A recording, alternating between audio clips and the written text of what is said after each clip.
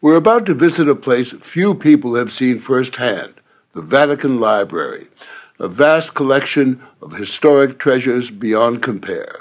Founded over 5 centuries ago, when Europe was coming out of the Dark Ages, a period of so-called humanism, when the Catholic Church was open to new ideas in philosophy, science, and the human spirit.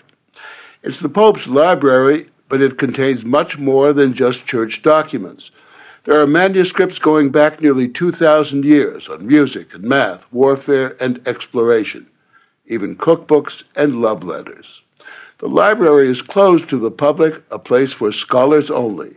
But the Vatican agreed to let us in to see some of the priceless artifacts of our collective past. The story will continue in a moment.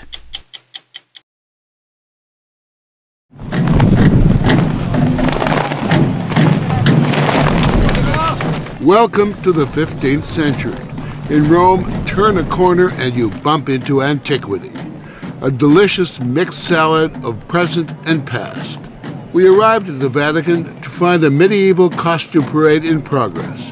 What better way to begin a trek through history? There's about 2 million printed books. 2 million printed books. And inside the library, the past surrounded us again, as we were shown the magnificent building and its riches. This is the Urbino Bible. For instance, this spectacular Bible commissioned in 1476 by the Duke of Urbino. Who wanted to have a very fancy Bible. There you go. And this is what he got. Library curator Timothy Jans tells us the Bible took years to make by hand, letter by letter, picture by picture. Decorated with real gold. It's just one of the library's 80,000 handwritten manuscripts from the ages before the printing press. Add to that those 2 million or so printed books, Christian and pagan, sacred and profane, in virtually every language known to man. There are thousands of prints and drawings, windows on the past. Questa è una moneta papale. And a huge collection of ancient coins. This was the money of Palestine 2,000 years ago, including the kind of silver coins Judas was said to have been paid to betray Christ. Here is a map of the world, drawn 50 years before Columbus. At its edge, the Towers of Paradise. And an immediate bestseller, Columbus's description of his voyage to the New World, published in 1493. In a certain way, the library is kind of the attic of Western civilization. It's so true, and it's like many attics. You know, you put things up all the time, you keep on pushing over boxes to make space for more things. Father Michael Collins is an Irish priest who's written extensively about the Vatican, where the library's shelves, if you put them end to end, would stretch for 31 miles. Is there any single person who really knows what the library holds? Nobody knows exactly what's there, because it would be impossible for the human brain to understand, to remember the titles, who wrote it, when they were written. It is quite a treasure of the humanity that you have here. Monsignor Cesare Passini presides over the library.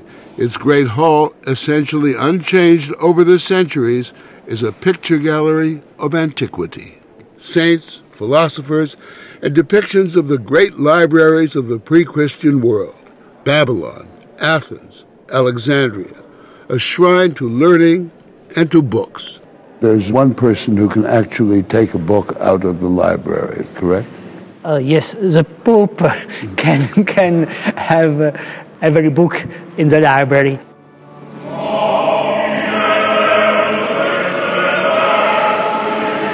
If St. Peter's Basilica represents the splendor of the church writ large, the library nearby is a testament to the monks and scribes who made magnificent miniatures in times past. Here, some devotional music commissioned by Pope Leo X, and the text of the Christmas Mass used at the altar by Alexander VI, both manuscripts 5 centuries old, written on parchment, treated animal skin.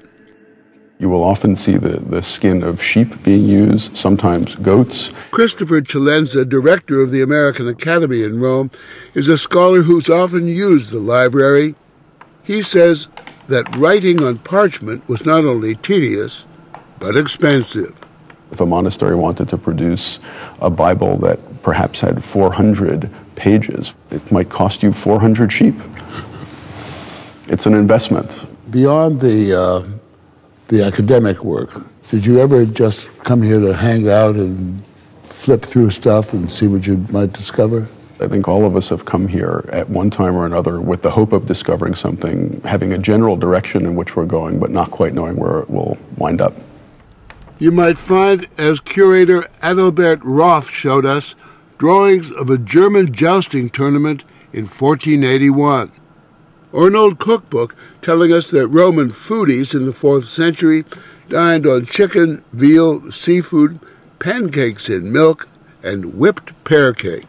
How to hack away at your enemy's wall. Or from an 11th century treatise on the art of war, a Byzantine soldier brandishing a flamethrower, something the Greeks invented 1,500 years earlier. Or Henry VIII's love letters to Anne Boleyn. The letters are certainly among the most bizarre and unusual letters you'd expect to find in the Pope's archives. There are 17 of them, handwritten by the King of England to the woman he would make the second of his 6 wives, and later have beheaded. There's the little heart. Henry signs his name with a heart, like a smitten schoolboy. He tells of his fervence of love, his great loneliness without her, wishing myself, he says, in my sweetheart's arms, whose pretty duckies I trust shortly to kiss. Duckies being a term in Henry's day for, well, use your imagination.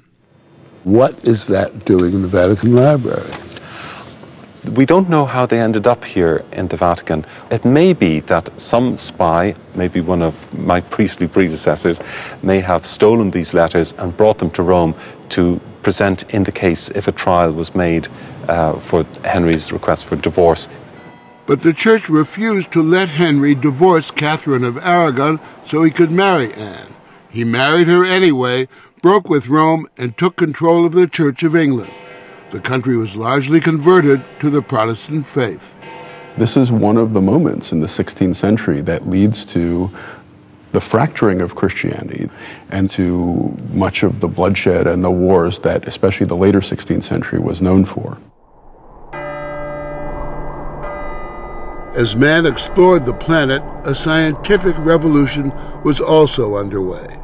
By the mid-17th century, navigators had mapped much of the world in remarkable detail. Rio de Janeiro, Cusco, Mexico City.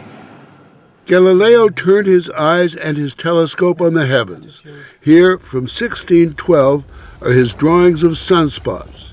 For his insistence that the sun is the center of the universe and the earth moves round it, the Church branded him a heretic. The Pope at the time, Pope Urban VIII, who was a very good friend of Galileo, said to him, look, I agree with you, you're right, but I can't approve of this because I'm the Pope, and if I go against this, it looks as if I'm going against the Bible, and I'm going to shake to the foundation the belief of the world, and the world's Christians, not just Catholics. Just 380 years later, in 1992, Pope John Paul II apologized for the Galileo affair.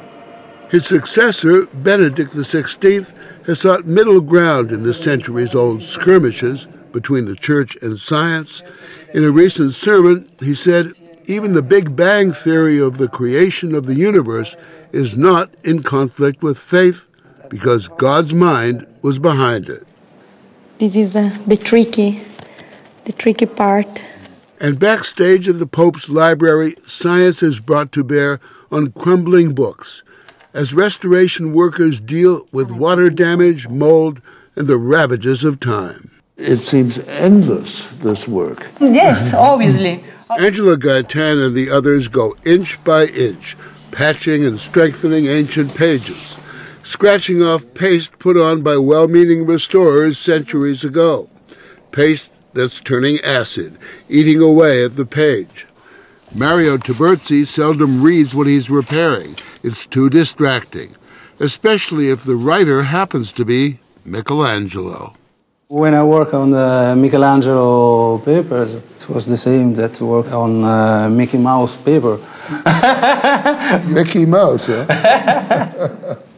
A difficult job may take months or even years, but consider the result. 1,000 years after us, I hope that they can read the same thing that we are reading now. The library's most valued documents go back almost 2,000 years, nearly to the time of St. Peter, the first pope whose tomb lies beneath the basilica that bears his name. Petru Episcopu. His letters to the faithful make up 2 books of the New Testament, and here is a copy, written in Greek on papyrus by one of Peter's disciples around the year 200, a mere century or so after his death. In the beginning, it was the Word, and the Word was God. And from the same period, the Gospel of Luke and part of the Gospel of John, also written on papyrus, venerated by early Christians in Egypt, preserved for centuries in a desert monastery. The bread for today give us. They contain the oldest known copy of the Lord's Prayer, so fragile we were only allowed to see replicas. That great treasure of papyrus, I think, is the most important treasure of Christianity. With our tour nearly over, it seemed as if the library's collection had come to life in the streets of the Eternal City. The centurions and crusaders, the centuries of faith and folly, time present and time past. Leaving the library, we thought, there's something almost magical to be immersed in this place, to breathe the air and touch the hand of history.